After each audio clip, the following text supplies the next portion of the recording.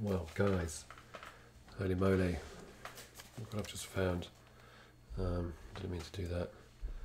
Change the camera speed, and I'm going to do play. I've basically put in add new feature or content pack VR added to the project, and then went down here in the content browser to virtual reality. Blueprints, dropped in the motion controller pawn, which is this guy. I went down in the details panel and did auto possess player 0, and then in the world settings, which if you don't have the world settings, it will be under window, world outliner, and world settings. And I did game mode override to be none. Now I had to do the little drop down menu on the play icon and do VR preview. At the moment this is as far as I've got, so if I go to press play, hopefully you can see what I can see on the screen, but obviously mine is in VR. And earlier I was able to navigate around this space using the arrow keys. Look at that! Cardboard to VR in a couple of hours. That's quite amazing.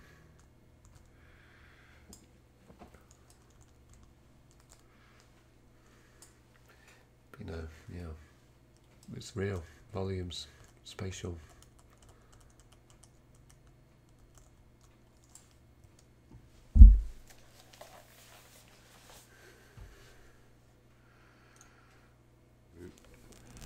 Hopefully we're going to be able to record a little bit of what you can see on the screen, and also me moving my head around with this thing on for whatever that's worth.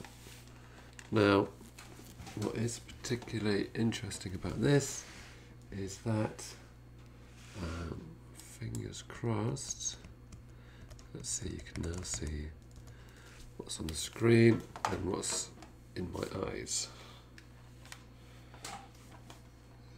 Yeah, so there is a little bit of disconnect. Doesn't quite make sense. Okay.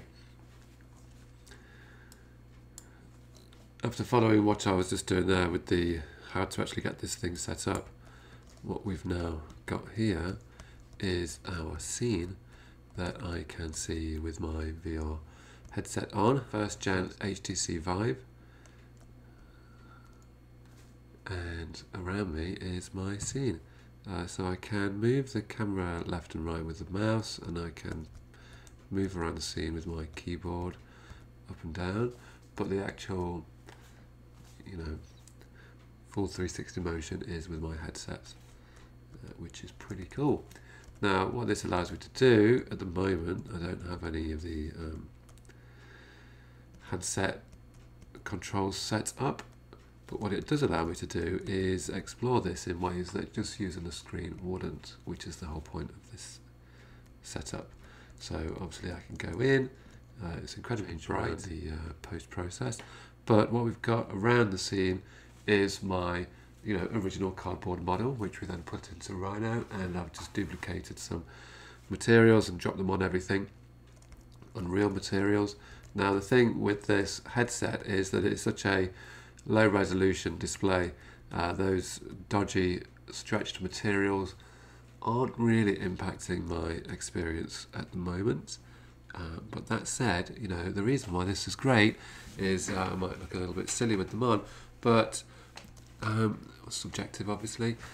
Again, if you can see on the screen as I move around with my head, we actually do get to explore these volumes and shapes in real time.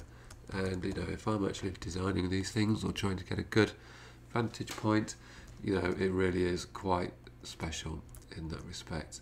You can move around, get a good view of all these different perspectives. Again, I was moving around a shape and scaling it, seeing how that would work. Now that is actually another thing we could try. We can actually modify this geometry in VR. My camera speed is quite fast, which is why it seems to be jumping around everywhere, but in reality we should be able to slow this down a bit. How cool is this? You will need to get one.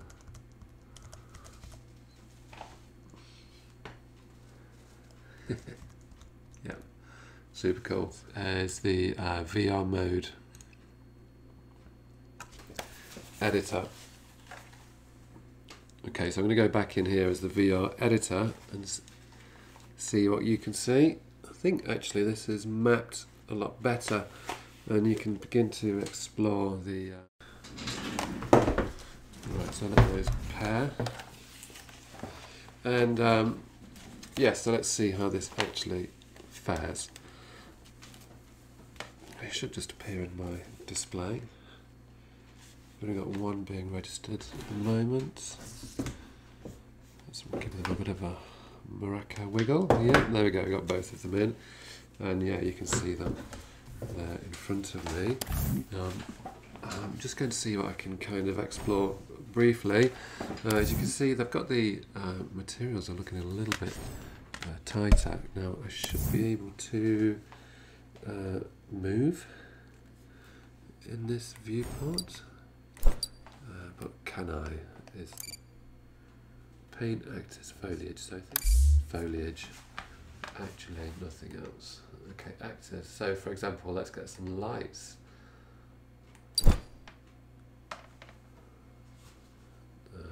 Let's get a light. Whereabouts is that thing? Let's close this box. I might actually get rid of this light because who knows what it's doing. Oh my god, look at that. Yes, it is in. And it is doing its thing, but I don't know where any of my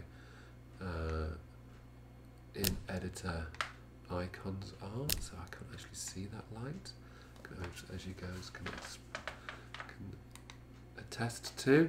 So I've dragged the point light in there. I can grab my floor plan, floor plate. Can I go home, gizmo, and it will scale. So if I select this shape, yes, I can now scale. Can I scale everything? Yes, that's doing it in depth as well. I thought you did a bit of everything. Translate the move. Yeah. What can I do? Rotate this thing.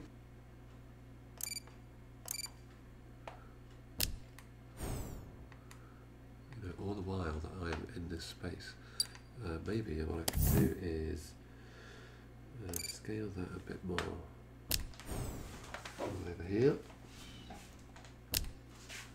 Right, there we go. All of a sudden I'm on the actual object. If I can't move to it, I'll get it to move to me. This axis. Actually, it turns out. Whoa. Alright, so that's pretty big. Let's go back one. To edit. I'm pressing the wrong thing again. Yeah, obviously, gizmo. Sometimes it wants let's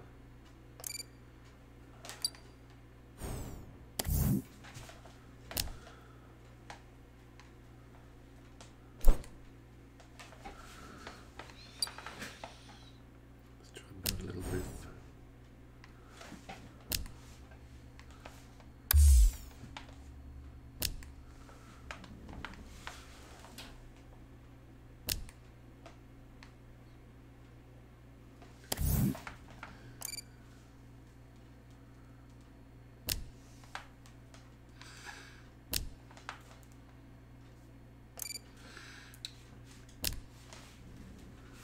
We did have a play with this kind of scale thing before, and it seems to have upgraded the, updated the somewhat. Oh, doesn't mean that it's not without needing. Well, anyway, how amazing is this?